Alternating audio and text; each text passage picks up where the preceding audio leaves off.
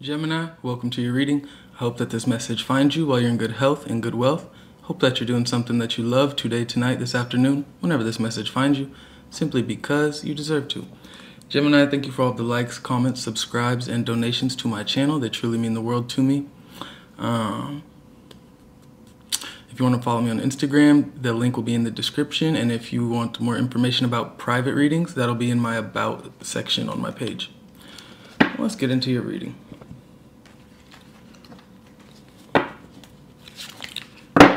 Gemini, we're going to pick up on the overall energy for the person that you're thinking about, and then we'll pick up on your overall energy, and then we will look at how you each feel about your situation, the outcome, and some advice. The outcome, the challenges, and some advice. Overall energy for the person Gemini is thinking about.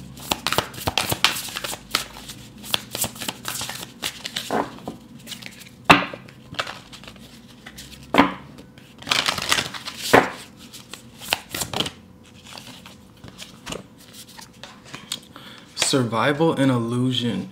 So the person that you're dealing with, Gemini, or the person that you're thinking about, they could definitely be doing things, lying, deceiving you, some type of trickery, right, in order to keep the connection alive, hang on to your energy, or really just survive. To me, this is an energy of like someone who feels like they are losing control, or they have their back against the wall, so they're going to do anything that they can in order to regain that control or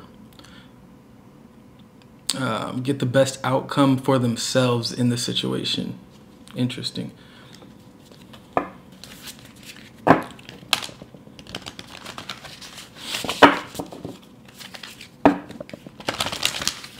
don't know. I feel like you might be being deceived in some type of way for the wrong, like their intention is not pure. Or their headspace, the headspace they're in is very self-interested. Overall energy for Gemini. Perspective and night. So I feel like you might be trying to, keep things in regards to your life, your personal life, maybe hidden, or you're kind of choosing to. I feel like you have a feeling about this person and their energy. We also have routine on the bottom. Like, I feel like what they're doing is not very surprising to you. I feel like you know their character, and so you're definitely trying to move in silence, or you're trying to not give in to their illusion. I don't know. I feel like you're kind of keeping things hidden in some type of way, especially with perspective. It's like you're having to take a different approach to this situation than you're used to having. Weird. How's Gemini feeling about this situation? The Queen of Cups.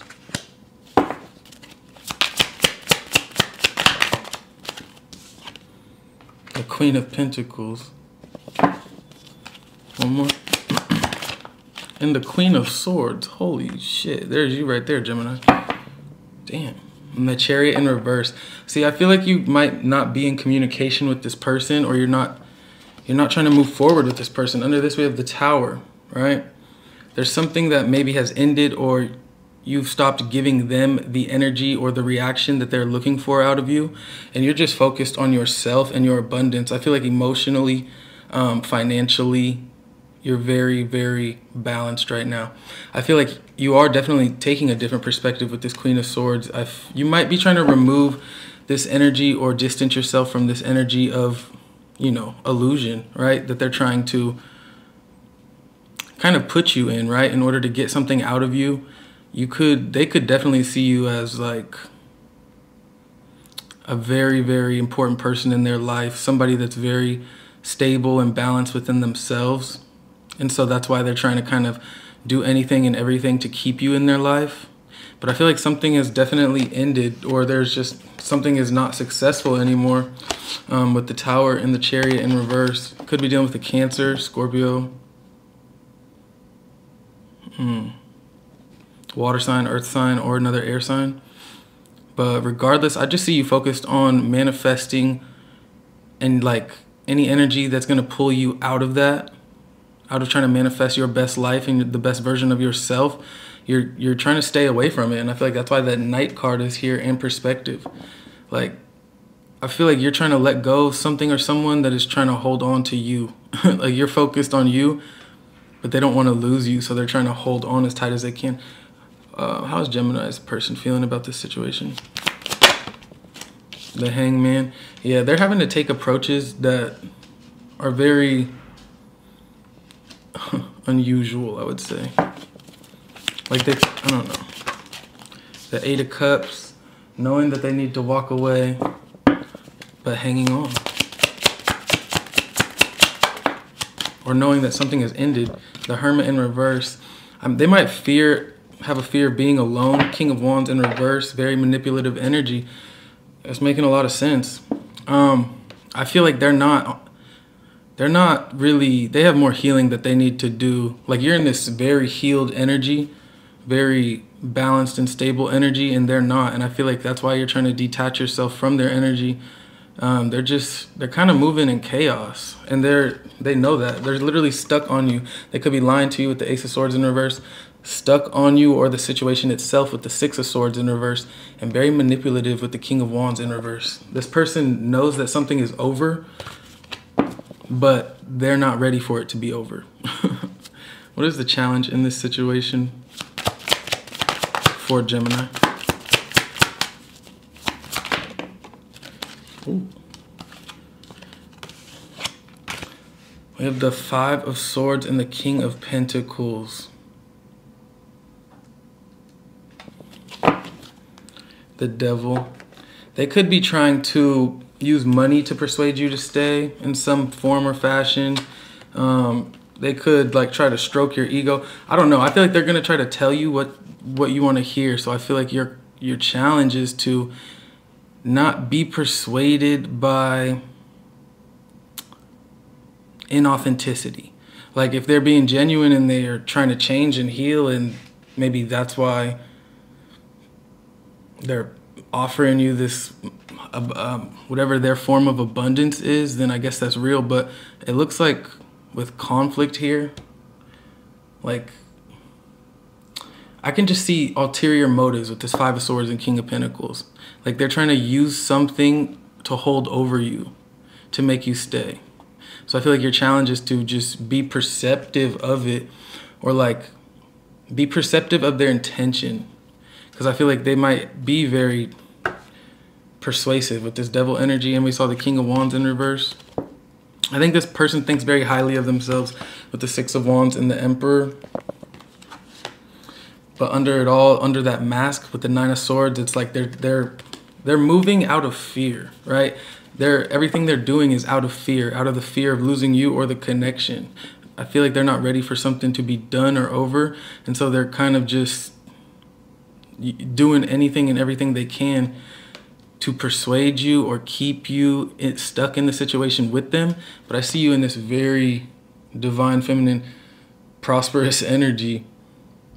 I think this person feels you pulling away, or you've already separated, and they're starting to see you do really well for yourself in some regard, especially in regards to your healing.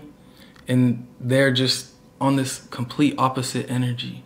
So I feel like your challenge is to maintain that position that you've created for yourself, and don't let their